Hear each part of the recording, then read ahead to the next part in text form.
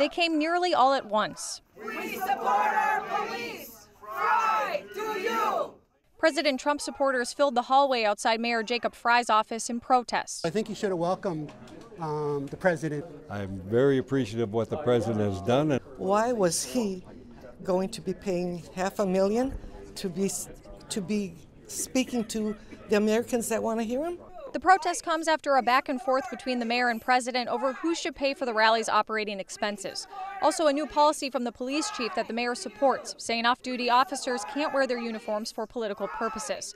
To be clear, officers who are working Thursday will be in their uniforms. Come out here! Come out here, Jacob! The mayor was not in his office. The city says he's celebrating Yom Kippur. But one woman came out to support the mayor. But I can't stand by and not speak up for the things that are happening in our city. I'm here to support Mayor Fry, and I'm here to say that Trump is not above the law.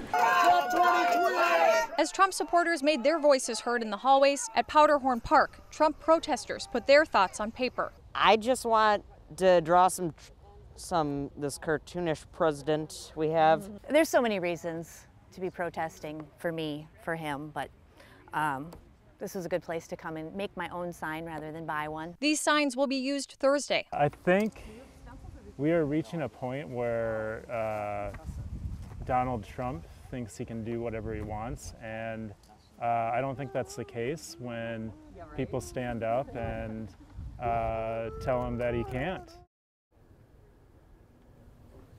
Lauren, I know some people were curious about this. I spoke to Trump supporters at the mayor's office who are from Minneapolis, Burnsville, and Fridley, and I'm sure we're going to get people from all across the region tomorrow. Yeah, thousands expected. Heidi, thank you.